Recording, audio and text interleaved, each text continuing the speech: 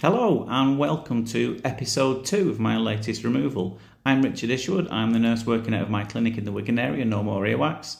And this one's short and sweet, and the reason I put this on is the majority of cases that we're getting are relatively straightforward, as was this one. So you can see we've gone in with a standard size as on the suction tube there, got a grip straight away, quick wiggle, and it's out. And 8-9 times out of 10 that usually is the case. Obviously you can get your tricky ones, you know, your peels, your ones that are particularly deep, peeling off the eardrum, your keratosis obturans, all really difficult, but the majority of cases we do get are fairly straightforward.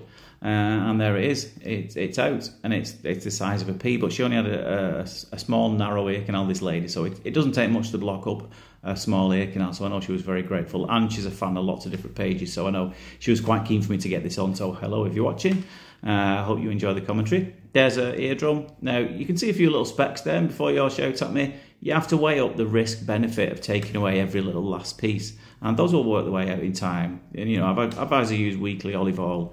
It's not worth the risk sometimes of just getting every little last speck, and you need a little bit in there anyway. So there's a little pea-sized plug. There's our clinic in Goulburn. Stay tuned for episode 3.